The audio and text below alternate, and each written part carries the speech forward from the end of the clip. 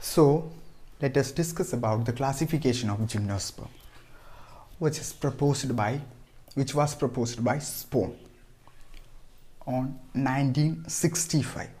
Okay, you can see many classifications proposed to explain a single group. എന്തായിരിക്കാം അതിൻ്റെ കാരണം none of the classification is satisfactory.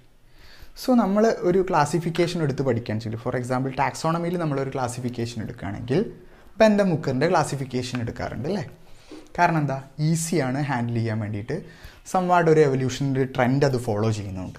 അതുപോലെ ജിംനോസ്പേംസിൻ്റെ ക്ലാസിഫിക്കേഷനിലെ ഒരു കുറച്ച് സാറ്റിസ്ഫാക്ടറി ആയിട്ടുള്ള ഒരു ക്ലാസിഫിക്കേഷനാണ് classification which was proposed by Spohn 1965. According to Spohn classified gymnosperms into three major classes. They are Psychedopsida, Coniferopsida and Neotopsida. Okay, and again this classes again divided into four major orders. Psychedopsida is again divided into four major orders, Coniferopsida into four orders, and Neotopsida into a single order. Okay, so when you look at the classification from their left side, you can see the first member of the gymnosperm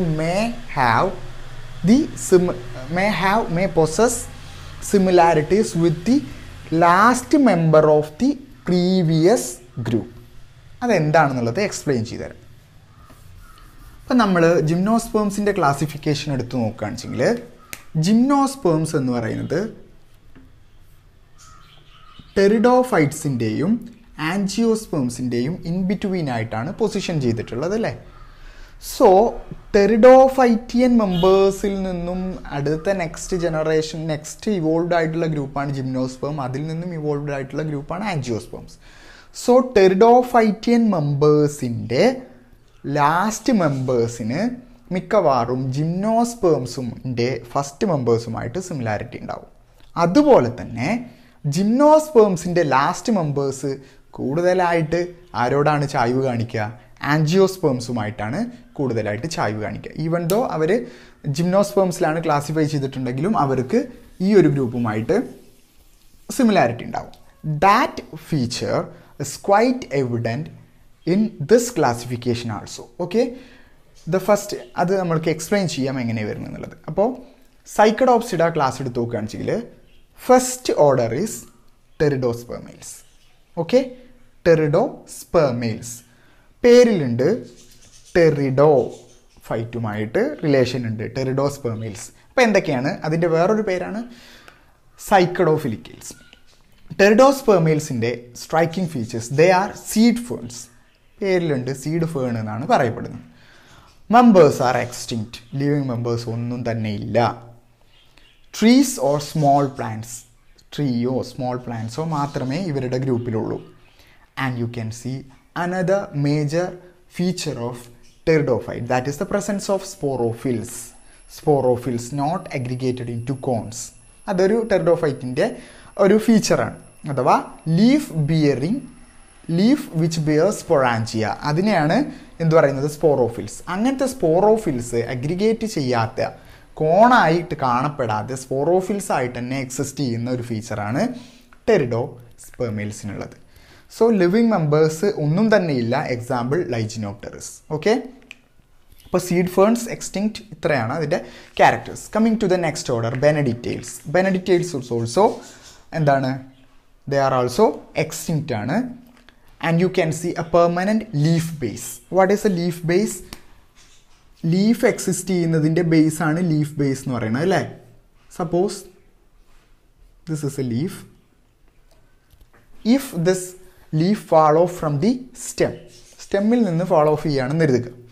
ആ fall of ചെയ്തതിന് ശേഷവും if it ലെഫ്റ്റ്സ് A scar on the main സ്റ്റെമ്മിൻ്റെ മുകളിലൊരു scar, അഥവാ once ഇവിടെ ഒരു leaf ഉണ്ടായിരുന്നു എന്നുള്ളതിൻ്റെ തെളിവായിട്ട് ഒരു ബേസ്, അതിനെ അവിടെ ലെഫ്റ്റ് ചെയ്തിട്ടാണ് ആ ലീഫ് വീണ് പോകുന്നതെങ്കിൽ അങ്ങനെയുള്ള ആ ഒരു ഇതിനെയാണ് പെർമനൻറ്റ് ലീഫ് ബേസസ് എന്ന് പറയുന്നത്. അത് ഇതിൻ്റെ ഒരു പ്രത്യേകതയാണ്.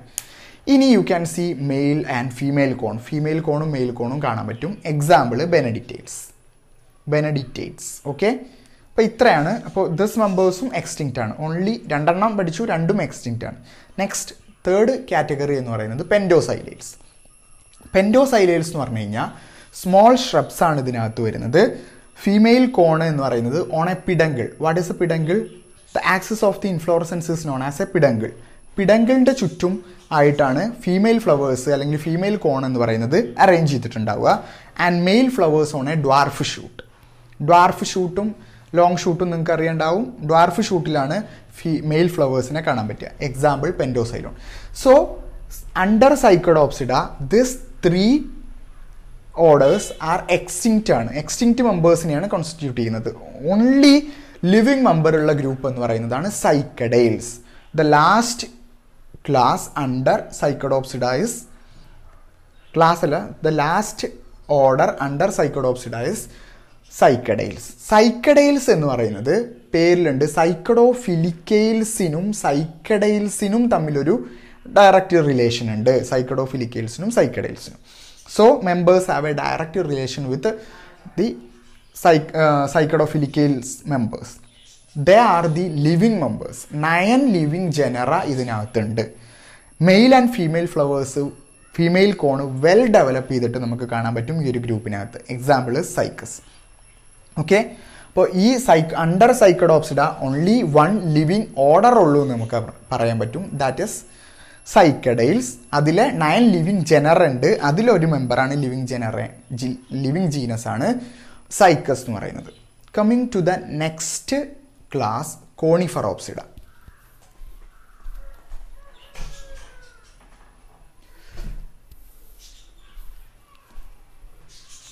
Coniferopsida is again divided into 4 major orders. They are chordatails, coniferales, taxales and jingoids. Chordatails എന്ന് പറയുന്നത് is also extinct. They constitute trees and their leaf എന്ന് പറയുന്നത് flat ആണ്, strap shaped ആണ്. And cones, both male and female cones are present. Example, chordates. So this order constitute extinct members. Coming to the second order, coniferales, they constitute living members. Trees and shrubs can be seen in this group. Their leaves are needle-like. സൂചി പോലെയുള്ള ലീഫാണ് ഇതിനകത്ത് കാണപ്പെടുന്നത്. അപ്പോൾ ഒരു കോണിഫറോപ്സിഡ എന്ന് പറയുമ്പോൾ നമ്മൾക്ക് pine മരങ്ങളും കോണിഫേഴ്സും അതൊക്കെയാണ് നമ്മളുടെ മനസ്സിലേക്ക് ആദ്യമായിട്ട് വരേണ്ടത്. Okay, then you can see well developed male and female cone. Female കോണും മെയിൽ കോണും വെൽ ഡെവലപ്ഡ് ആണ്. എക്സാമ്പിൾ പൈനസ്, പൈൻ മരം എന്ന് പറയുന്ന Pinus. Coming to the next order, ടാക്സെയിൽസ്. ടാക്സെയിൽസിൻ്റെ പ്രത്യേകത, one of the striking feature of the gymnosperm is the presence of resin canals on their aerial parts. When you look at the anatomy of gymnosperms, you can see presence of resin ducts, resin canals. But this resin canal is altogether absent in taxales, order taxales. Okay, male cones are born on the axil of the leaf. What is the leaf? What is leaf axil? The cone which is produced by the leaf with stem. ഇതിനെയാണ് axle എന്ന് പറയുക. ഈ axle നിന്നുമാണ് mail cone produce ചെയ്യുക. ഏതിനകത്ത്? ഈ ഗ്രൂപ്പിനകത്ത് mail കോൺ, ലീഫിൻ്റെ axles നിന്നുമാണ് mail cone produce ചെയ്യുക. പക്ഷേ female കോൺസിൻ്റെ position ടെർമിനലാണ്, not axillary. Okay, example taxes. Coming to the next order, jingoids. Jingoids എന്ന് പറയുന്നത് which constitute only a single living member which is known as ജിങ്കോ ബൈലോബ. ജിങ്കോ ബൈലോബനെ living fossil എന്നാണ് അറിയപ്പെടുന്നത്. Okay, male and female flowers can be seen in this group. ജിങ്കോ ബൈലോബനെ എന്തുകൊണ്ടാണ് living fossil എന്ന് പറയാൻ കാരണം? ജിങ്കോ ബൈലോബ എന്ന് പറയുന്നത് എന്താണ്? ഫോസിൽ. ഫോസിൽ എന്ന് പറയുന്നത് വൺസ് ലിവിങ് ആയിട്ടുള്ള മെമ്പേഴ്സിൻ്റെ dead remainings which is well preserve ചെയ്തിട്ടുള്ള, അഥവാ once living ആയിട്ടുള്ളവരുടെ dead remainings well preserve ചെയ്ത് കാര്യമായിട്ട് മാറ്റങ്ങളൊന്നും സംഭവിക്കാതെ എക്സിസ്റ്റ് ചെയ്യുകയാണെന്ന് വെച്ചാൽ അതിനെ പറയുന്ന പേരാണ് ഫോസിൽ. ഓക്കെ, എന്തുകൊണ്ടാണ് ഈ ജിങ്കോ ബൈലോബിനെ ലിവിങ് ഫോസിൽ എന്ന് പറയാൻ കാരണം? പണ്ട് എങ്ങനെയായിരുന്നോ ജിങ്കോ ബൈലോബ ഉണ്ടായിരുന്നത് അതുപോലെ തന്നെയാണ് ഇപ്പോഴും ജിങ്കോ ബൈലോബ. കാര്യമായിട്ടുള്ള മാറ്റങ്ങളൊന്നും വന്നിട്ടില്ല, ഒരു ഫോസിൽ പോലെ തന്നെയാണ്, വെൽ പ്രിസർവ്ഡ് ആണ് ഇൻ ദെയർ ക്യാരക്ടേഴ്സ്. അതിനെയാണ് ലിവിങ് ഫോസിൽ എന്ന് പറയുന്നത്. അപ്പോൾ എവല്യൂഷണറി ആസ്പെക്റ്റ് ആണ് ഇവിടെ അപ്ലൈ ചെയ്തിട്ടുള്ളത്, ഫോസിൽസ് എന്ന് പറയാനുള്ളതിൽ അപ്ലൈ ചെയ്തിട്ടുള്ളതെന്ന് മനസ്സിലാക്കുക. അപ്പോൾ ഇതിനെയാണ് ജിങ്കോയിൽസ് എന്ന് പറഞ്ഞിട്ടുള്ള ഓർഡർ. ഇത്രയാണ് ജിങ്കോയിൽസിൻ്റെ ക്യാരക്ടേഴ്സ് എന്ന് പറയുന്നത്. Coming to the next class, that is നീറ്റോപ്സിഡ. ഈ ക്ലാസിഫിക്കേഷനിലെ റൈറ്റ് സൈഡിലെ മെമ്പറാണ്, അഥവാ ലെഫ്റ്റ് സൈഡിൽ നിന്ന് നമ്മൾ ടെറിഡോഫൈറ്റിയൻ അഫിനിറ്റീസ് കാണാൻ പറ്റുമെങ്കിൽ റൈറ്റ് സൈഡിലേക്ക് മോർ ആൻജിയോസ്പെർമസ് അഫിനിറ്റീസ് ആണ് നമുക്ക് കാണാൻ പറ്റുക. നീറ്റോപ്സിഡ which constitute of only A single order നീറ്റെയിൽസ്. Okay, നീറ്റെയിൽസ് എന്ന് പറയുന്നത്, നീറ്റം എന്ന് പറയുന്നത് ഒരു ഇതിനകത്തുള്ള ഒരു മെമ്പറാണ്. നീറ്റെയിൽസ് എന്ന് പറയുന്നത് വെൽ അഡ്വാൻസ്ഡ്, ലീവ്സ് ഓപ്പോസിറ്റ് ആണ്, ഷ്രബ്സ്, ക്ലൈംബേഴ്സ്, ഡൈക്കോട്ടിലിഡസ്, എംബ്രിയോ, ഇതൊക്കെ നമുക്ക് കാണാൻ പറ്റുന്ന ഒരു ഗ്രൂപ്പാണ് ഈ നീറ്റെയിൽസ് എന്ന് പറയുന്ന ഗ്രൂപ്പ്. നീറ്റെയിൽസിൻ്റെ പ്രത്യേകത ഞാൻ പറഞ്ഞു, ക്ലാസിഫിക്കേഷൻ്റെ റൈറ്റ് സൈഡിലുള്ള ലാസ്റ്റ് മെമ്പർ എന്ന് പറയുന്നത് അതിനാരോടായിരിക്കും കൂടുതൽ സിമിലാരിറ്റി ഉണ്ടാവുക? ആൻജിയോസ്പെർംസിനോട് സിമിലാരിറ്റി ഉള്ള മെമ്പറാണ്. അഥവാ ലീവ്സിൻ്റെയൊക്കെ ഷേപ്പ് നോക്കുകയാണെന്നുവെച്ചെങ്കിൽ ലീവ്സിന് റെറ്റിക്കുലേറ്റ് വീനേഷൻ നമുക്ക് കാണാൻ പറ്റും. ഇങ്ങനെ പരസ്പരം ഇൻ്റർ കണക്റ്റഡ് ആയിട്ടുള്ള വീനേഷൻസ് അതൊക്കെ നമുക്ക് ഇതിനകത്ത് കാണാൻ പറ്റും. അതാണ് ഇതിൻ്റെ പ്രത്യേകത. സോ നീറ്റെയിൽസിലെ ഒരു മെമ്പറാണ് നീറ്റം എന്ന് പറയുന്ന സാധനം. ഓക്കെ, അപ്പോൾ ഇത്രയാണ് ക്ലാസിഫിക്കേഷൻ ഓഫ് ജിംനോസ്പെർംസിനെ കുറിച്ചിട്ട് പറയാനുള്ളത്.